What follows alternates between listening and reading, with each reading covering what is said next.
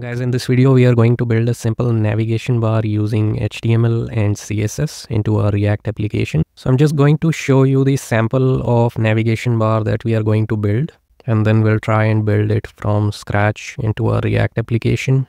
So you can see the sample of the navigation bar on the screen. So it looks black in color, and when I hover over any of the buttons here, I can see that buttons zoom a little bit. The font size of the button zooms a little bit. And if there is a sub menu under the menu item, the navigation bar expands at the bottom and we are able to see all the options in the sub menu with images and the text. So that's the kind of navigation bar we are going to build in this video. We'll be using a flex layout to build this custom navigation bar using HTML and CSS. So stay tuned till the end of the video and subscribe to the channel if you haven't done so. Now let's go to the Visual Studio Code and start coding this navigation bar from scratch. So guys, I have a fresh Hello World application running here on my local host 3000. I also have this application open in my Visual Studio Code. So that's where we are going to start building the navigation bar from scratch. So to start building the application, I'm just going to remove this Hello World and replace it with the empty div tag. And this div tag is going to be the container. And inside this container are going to be all the buttons that will be on the navigation bar. So I'm just going to create 4 buttons here. I'm just going to be using div tags for creating 4 buttons. So my first button is going to be the home, and my second button on menu is going to be news. Third button on the navigation bar is going to be blogs, and the fourth button is going to be about. And if we go back to the screen, so that's how 4 buttons are looking now. So in the next step,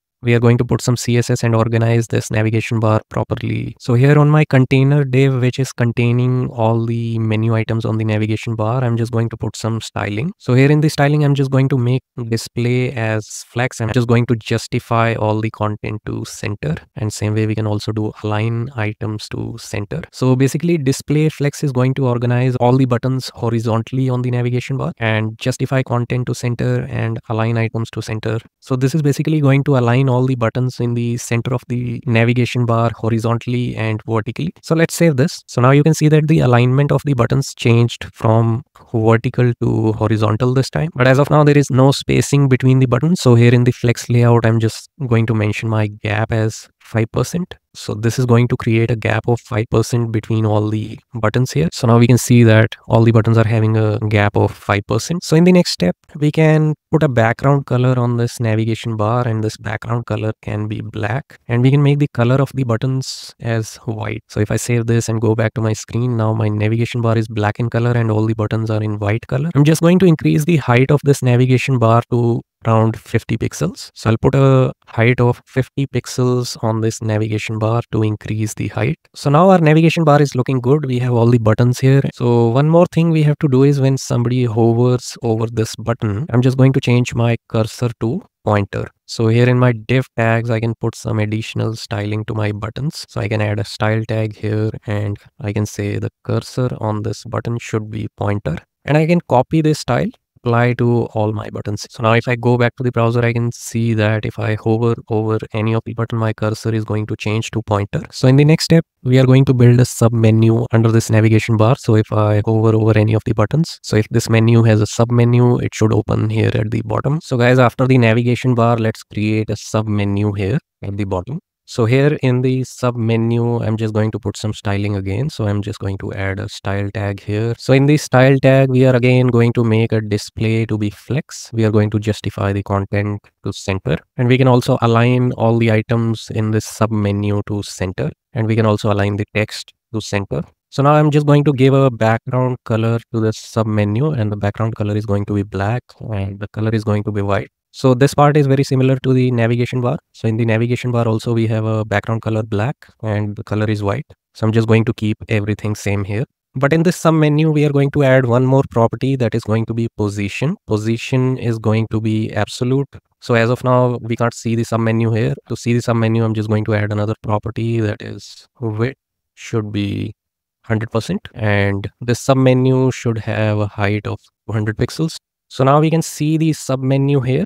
So let me also add a hero section here on the website. So after my sub menu, I'm just going to create another div, and here I'm just going to add a hero section. So I'm just going to name it as landing page hero section. So for a moment, let's comment this position absolute. So we can see that if I comment the position absolute, this landing page hero section is coming after my submenu. But if I make the position as absolute on my submenu, so my submenu will be coming over top of my hero section. That's what we want. We don't want our submenu to shift our entire website to the bottom. So let me change the background color to RGBA. So this time I'm just going to put some opacity in my background color. So it's going to have opacity of 0.1.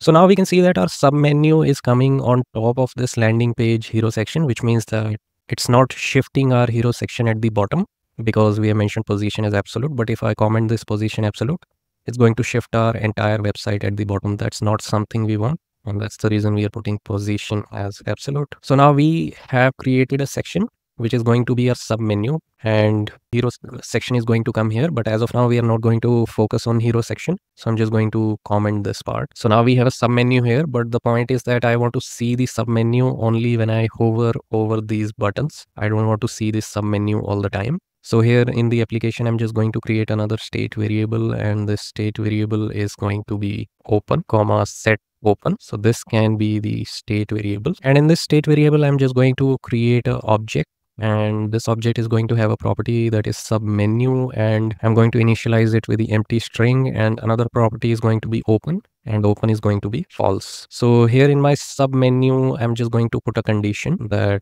I should be able to see my submenu only if my open.open is true. Then only I should be able to see my submenu. So if I move this entire submenu inside this chunk of code. So now if I save this and go back to the front end, now my submenu is kind of hidden because my open is false by default. But if I set my open to true, it's just going to show my submenu here.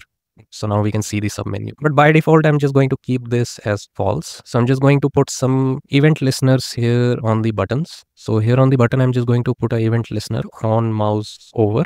So when the mouse is going over this button, the function is going to run and it's going to set open to. Submenu is going to be home because this is a home button, and my open is going to be true. So basically when somebody hovers over this button, it's going to set my open to true and submenu to home because this is my home page. So I'm just going to copy this logic to all my buttons. So if somebody goes to the news page and hover over the news button, so it's just going to set the submenu to news and open to true. And I'm just going to copy the same logic here as well. So if somebody hovers over the blogs button, so it's just going to set the submenu to blogs, and for the about, submenu is going to be about. So if I save this and go back to my application, so if I go over home, I'm able to see my submenu at the bottom. And if I go over news, about, and the blog, I'm able to see the submenu. Now what we want is if I go away from this navigation bar and this submenu, so this submenu should close automatically. So I'm just going to put another event listener on my main container. So here on the main container, I can say that on mouse leave. So if my mouse is leaving the menu and the submenu, so it's going to set my open back to false. So it's just going to set the submenu back to empty string and open back to false. So if I save this and go back to my application again, so this time if I refresh the application, if I go over home, my menu opens. But if I go away from my menu and submenu, it closes back again. So if I go over news, it opens again. And if I go over blogs, it stays open. But if I go away from the menu and the submenu, it's going to close back again. So we are implementing this with the help of mouse event listeners. So now what we want is when somebody hovers over the news page, I should be able to see the news submenu here. And if somebody hovers over the blog page, I should be able to see the submenu that should come under blog section. For home and about, we don't have any submenu. So I'm just going to make some changes to my mouse events. I'm just going to say that do not open the submenu if somebody hovers over home and about.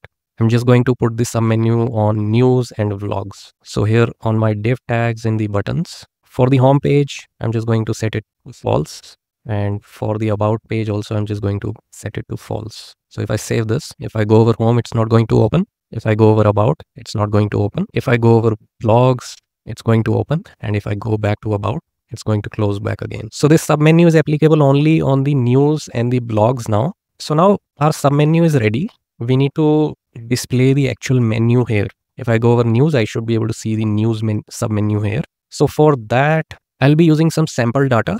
So here above the return statement, I'm just going to copy some data related to this submenu. And basically this submenu is an object, and in the object there is a news property, which is an array. And this array contains all the submenu items that should be under news page. So under the news page, it's going to have a news related to New Zealand, India, and Australia, and it also has the images for all these submenu items. And it also has the data related to the blogs. So blogs is basically another array which is going to contain all the information related to submenu items that are going to appear under vlogs. So we are going to be using this data. So I'm just going to make some changes here in my submenu. So if my open.open is true, my submenu will appear here. That's fine.